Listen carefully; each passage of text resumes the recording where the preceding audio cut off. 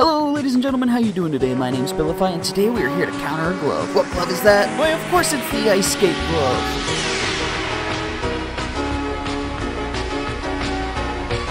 These are going to be the awesome goobers that are going to be helping us to figure out what counters this Iceskate glove. We have Kryptonol, Ivan, Show, Foxy Boy, and Bio. Thank you so much. Let's get to it. First things first, can you use the default fart blast to escape an ice path if you're stuck on it? So if you're on this, ooh yeah, you can kind of use the default to fart blast off of this, like if you are stuck in the middle of it. So say you're trapped in this, just use the default fart blast to get out of there. This is a good low tier option for you. It hinders your ability to jump, but the fart blast gives you enough speed to escape when you really need to. Next thing, of course, is going to be the rocks. If you're in rock mode, you can't be frozen because you're in a rock. But if there's an ice lake, just go into your rock form. They will not be able to get you, and you could just wait for the ice to thaw out, and then you could walk away. And that's it. What happens if you're sleeping? Oh, you can see that it does nothing to the people that are already sleeping. If you see the ice skater skating around you, you could still be slapped, but at least you're not going to be frozen. So after you get slapped, you can get back up and then go back to fighting. You could definitely spam your sleep to avoid being frozen. So you could use these in that way, but is this the option I'm going to go with? No. There's definitely going to be better options that you could use. The flash glove can also be another low budget glove that you can use to escape. If you're stuck in the ice, you can just use this to dash out of it, but there's going to be better options than flash. Swapper can be really good against an ice skater because they always have forward momentum going, so if they're coming after you, you could just swap them off the edge.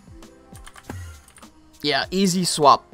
Very easy swap to do if they're coming after you because they always have that forward momentum going. Ooh, stun might actually be pretty effective here. If they do try to go near you and you use this, it nullifies them and takes them out of their ability. So stun's definitely gonna be good. The one thing you do have to watch for is stun does have a longer cooldown than ice skating, so they can get right back into ice skating where you're gonna be about half with stun. Magnet can be good. You could use this to escape, so if you're stuck in some ice, you could use this to escape and go to somebody else. Or if an ice skater's going around, you could use this to catch right back up to them, but you do have a long cooldown, and if you do mess up, you will turn into an ice block. How effective can speedrun be? You don't even have to worry at all when you're about the ice if you're speedrun. It doesn't target you. Speedrun's gonna be a top counter for that. You can stand in the ice and be okay, and it doesn't slow you down, so massive W for speedrun. So what happens with Golden's power-up ability? Alright, so if there's ice and you use the Golden ability, you're perfectly safe. You do not have to worry at all. You can go back to jumping, you can slap them, you can stand on the ice, you won't turn into an ice block, you're good. But once you get out, then you gotta watch out because you have an extremely long cooldown. What about Cheeky? Can Cheeky turn into ice? Alright, so if there's ice here, can you go into Cheeky Ball form? Yep, and if you sit in the ice as a Cheeky, you are perfectly safe as long as you are in Cheeky Ball form. You won't turn into an ice block, and you can just roll off to the side and then get out of Cheeky mode and then go back to fighting. Because you can activate it on the ice, Cheeky's going to be a top counter. Replica clones cannot be turned into ice, so they can walk all over the ice and not have to worry because they will not be frozen. Defense is actually going to finally be a counter. If you go into the defense form, you do not have to worry about ice. They cannot reach you. So by the time your barrier is really small, you can pretty much get slapped around here, but yeah, you could definitely stay safe against these users if you do sit in your defense. So what happens with reverse? Alright, so with ice, if you stand on it, you still turn into an ice block using reverse. That's not going to save you. So the only thing that this is going to save you from is just the base slaps. So reverse is not going to be a counter here. Shukuchi can be good because if you're about to turn into an ice block, you could just go into an animation and be okay. So if you're fighting and then the ice is getting real close to you, just go into your animation and you're perfectly fine. Ooh, the timer still stays with you, so try to do it as early as possible, but you can easily avoid being hit. I think Woah's going to be a really good counter here. If you have an ice coming after you, just Woah them back. It takes them out of their ability. The only thing you'd have to watch is they get their cooldown pretty fast, but so do you. So even if they do continue to chase you, just use this and push them back. If you get turned into ice, can you use Adios to get out of the ice? So if ice blocked, you can use it.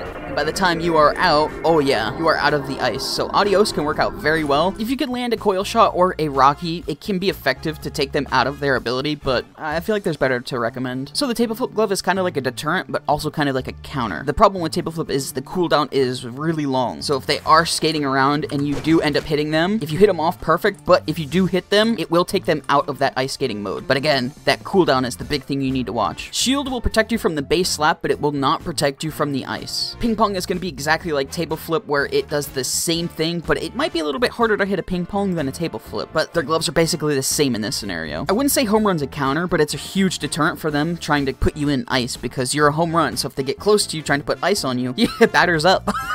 And if somebody comes over to try to put you in ice, all you would have to do is just go into your baseball bat form, and they wouldn't get close to you, or they'd end up getting hit like that. Whirlwind could be great. If you are stuck on the ice, you could just use this to escape. Now, what happens if you do get stuck in ice? Can you use this glove?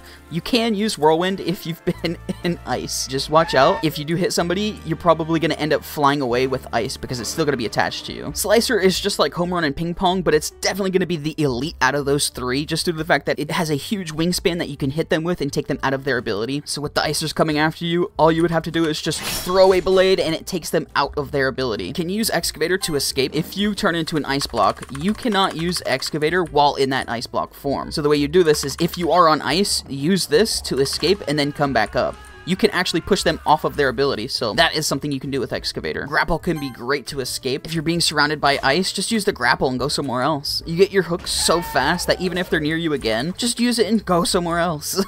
If you're in ice and you use grapple, I wouldn't, because you maintain speed.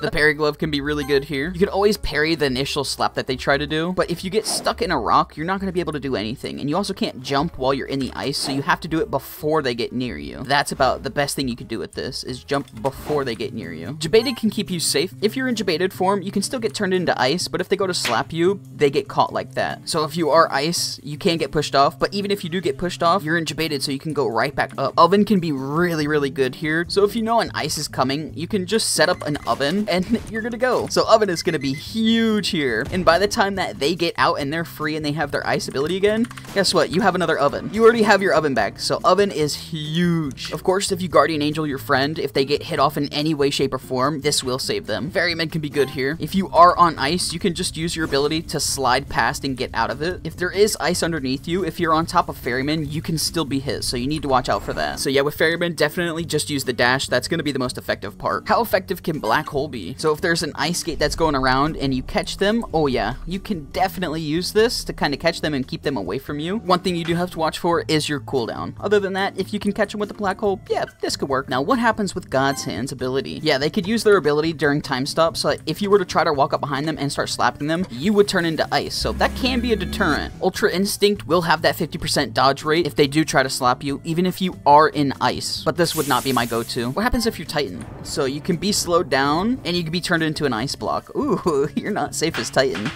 Acrobat is the same as default. Once you're in the ice, just use your ability and get out of it. You're perfectly good that way, and you get your ability back so fast, even if you're in the ice again, just get out of it again. Phase can be good to save you if you are gonna get caught up in the ice. So if you are stuck on this, just go into the primeval mode. You can still be slowed down, but at the same time, you're okay as long as you're not on that ice. If you can land the bomb, yep, it'll take them right off of their skates. If you can land the bubble, same thing, it'll take them right off of their skates. Jet would be really hard to hit, but would take them right off of their skates. But out of the gloves we just said, Shard's gonna be the one that I would recommend out of all those, just due to the fact that it's low cooldown, and you can knock them off of their skates. If you can land the shots, yeah, it'll take them off, but their slowness that they have can be taken off right when they use their ability again. So the slowness isn't gonna last. You could just use this, if they are chasing you down, to hit them off their tracks of going after you. You should be perfectly safe against them in a slapple tree. If they are skating near you, you could just go up in a tree and knock them off, and if they try to sit beneath you, you could also just wait, because they can't hit you with any of the ice skate abilities. Even if you are stuck on ice, you could still use the tree and not have to worry. So slapple is going to be a huge counter here. What happens with Larry? Oh! If his torso is up, if his torso's in the ground, I mean, then yeah, you kind of do that little faceplant thing. Okay, Larry steps over that, and you don't really have to worry. But if his torso's in the ground, then you must worry. Charge is goofy. It can work to save you, but if you use it while in the ice, it's a death sentence. If you are on ice and about to get stuck, just use this to get off of it, and you're good to go. But if you do turn into ice, it's not going to end out well for you, because, yeah, even in the upright mode, you can't control yourself, you just kind of get taken away. Glitch can be really good in this scenario. As soon as they get near you, just use it and take them out of their ability. And by the time they get their ability back, you're pretty much having yours back as well. So Glitch can be a huge counter and deterrent right here. Elude is like jebaited in a sense that you can't be slapped, but if you do turn into ice, you can still be pushed. So it's not a top counter, it's just a counter that can work because you can't be slapped. Fish can be good, but you have to use it kind of wisely. So you could use it to flip off of the the ice and be safe that way and just kind of avoid it till you get your flop again, which is really fast. But if you do turn into an ice, really wouldn't recommend flopping, because if you do, you carry your momentum. So you can end up sliding off of the map, which won't be ideal for you.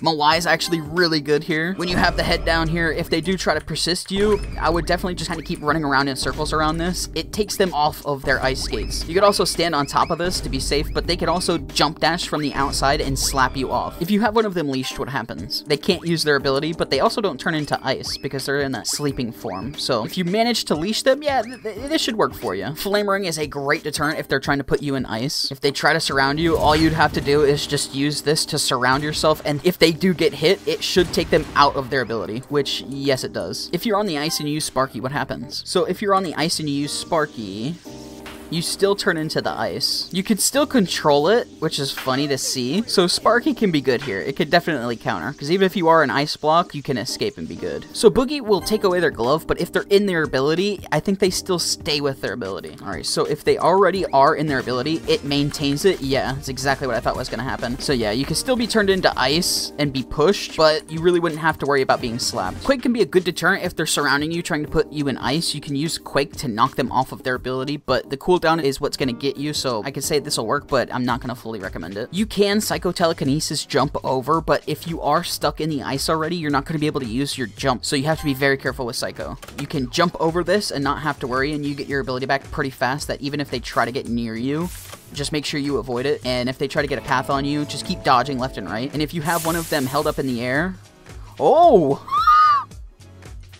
Yeah, definitely don't use... Definitely don't use the ability if you've been psychoed, as you have a straight shot to death. If you can land the Kraken arm on them, yep, it'll take them off, but there's a lot better. If you time out and counter, this will absolutely work, but if you don't time this correctly, then you're gonna get stuck in an ice block and it's not gonna be worth for you. What happens with Rob? So if you are iced, you could use Rob to kind of escape. The thing is you won't be able to move till the ice block is gone, but it should be relatively fast with how fast Rob's ability activates, and you're safe in those frames while you're activating it. You could also do this is if you're getting stuck on the ice beforehand, use it early so that you can make it off of the ice. Ooh, Rhythm can actually be good here. Oh yeah, you're perfectly safe with Rhythm. Oh, not perfectly safe. Never mind. It's not like the Speedrun. It's not like Speedrun will save you from the ice. It's just this won't slow you down when you're on ice. If you're about to get turned into ice, you can always hit the escape button with Rojo and be good, but the problem is if you miss, there's going to be ice around you at the end. Retro's going to be a massive W here. If you're stuck on the ice itself, you can use a bomb to go up in the air and get off of it. Just make sure you're on the bomb, because if you're on the ice, you can't jump to swap. The other thing is if they're near you, you can use the band hammer to send them away from you and knock them off of their ice skates itself. You should be 100% safe if you use the invincibility potion with Alchemist. So if you drink an invincible potion, there is nothing that's going to harm you while you're in that invincible potion, from a ice skater that is. If you just do 2 mushrooms and 1 elderwood for the invincible potion. Druid's going to be another fantastic option for you. If they're coming after you, just use your ability and it takes them right off of it and puts them into a vine trap. They get their ability back right about now, and you just got your ability back, so you could easily use this to push them back and be like, no ice skating around these parts.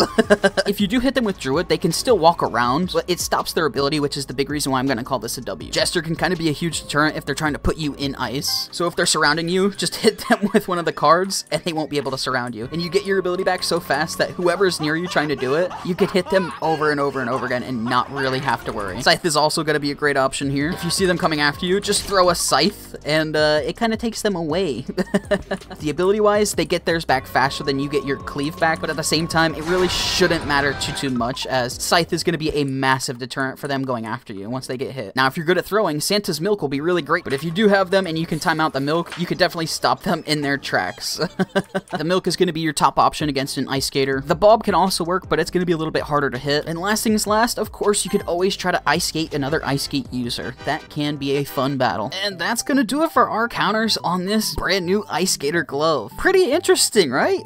A lot of counters, that's for sure. Thank you to everybody that you see on your screen right now for helping out on figuring out the counters. Fast Rollo, Andrew, Kryptonol, Cyborg, Show, Foxy Boy, Carl, Viewer who's not here, but shout out to Viewer, Bio, Madness, and Ivan. Thank you so much to all of you. What was your favorite counter in this? I think my favorite counter might have to be Speedrun. It's the ideal counter because nothing affects you. Which counter surprised you the most? I'm surprised that reverse took the L that it did.